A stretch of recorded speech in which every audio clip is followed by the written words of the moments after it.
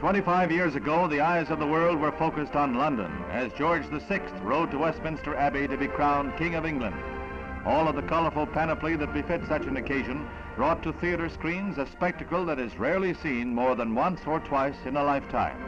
George succeeded his brother, who abdicated the throne in favor of the woman he loved and became the Duke of Windsor.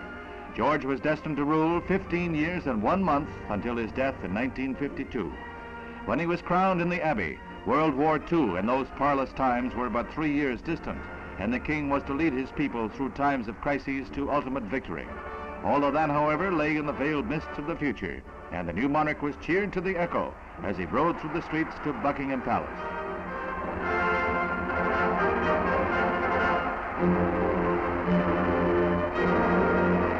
Tens of thousands milled before the palace for hours to cheer their new ruler and his queen.